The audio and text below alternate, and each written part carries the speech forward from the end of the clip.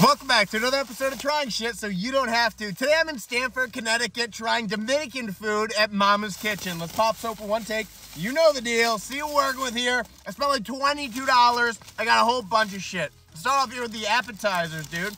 Beef and cheese empanada. We'll start off with this guy here. It's looking good, dude. Here we go.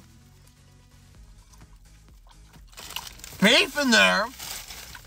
Definitely some cheese. She asked if I want a green sauce or pink sauce. I said, give me both. I don't know what they are. Tomatillo.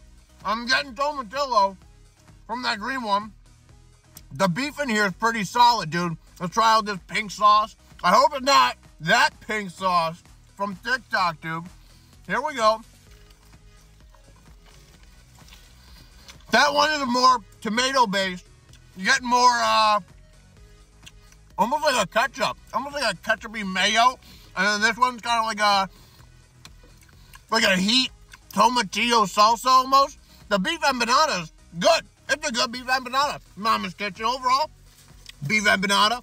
I'll go 8.6 out of 10. It's good. Next up here, bolita. Oh, shit. It broke open.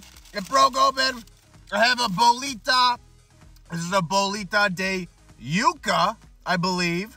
Look at that cheese, dude. Oh my God, look at that. I'm a big yuca guy. Here we go.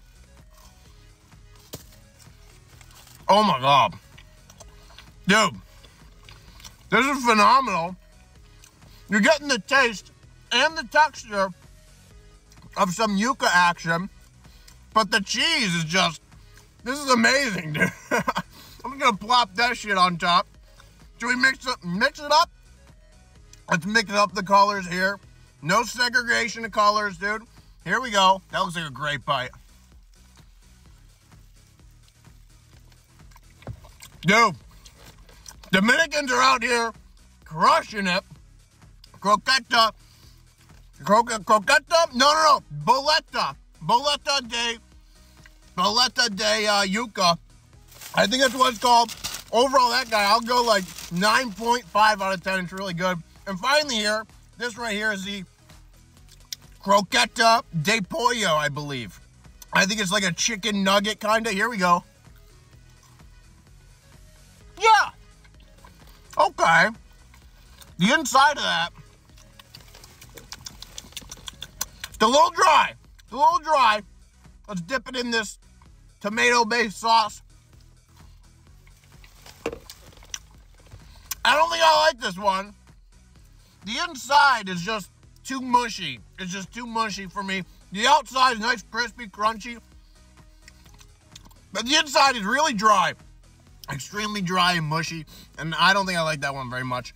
Sorry, Mama's Kitchen. Overall, that guy, I'll go 6 flat out of 10. Finally here, we have the star of the show. I don't even know if I mentioned I got this. This right here is a Cuban sandwich. Stuff is dropping everywhere.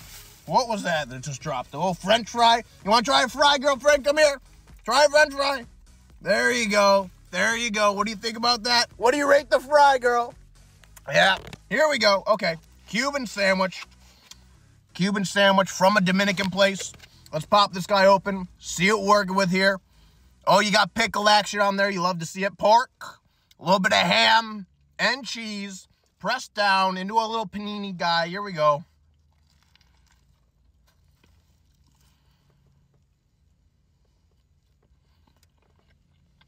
Okay, it's pork.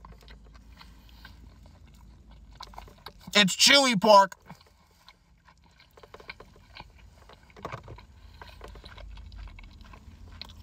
I'm chewing. That pork is the opposite of tender, dude. I wish I could just show you guys that pork.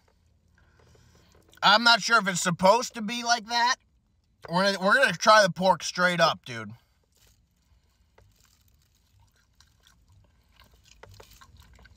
Okay. It's a little stringy. Little ass. The bread's great. Take a nice big bite of this guy here.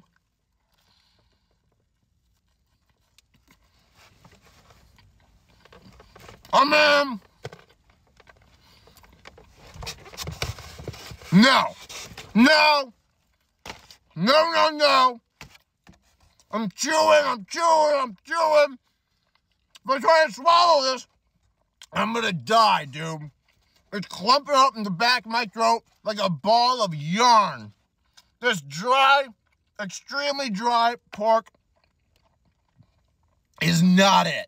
It's not it. I'm sorry, Mama's Kitchen. I didn't want to be negative, but it just is what it is. Let's try out the fries real quick. Fries are good. I agree with you, Mackenzie. Overall, Cuban sandwich, I'll go 3.1 out of 10. And fries, I'll go 8.9.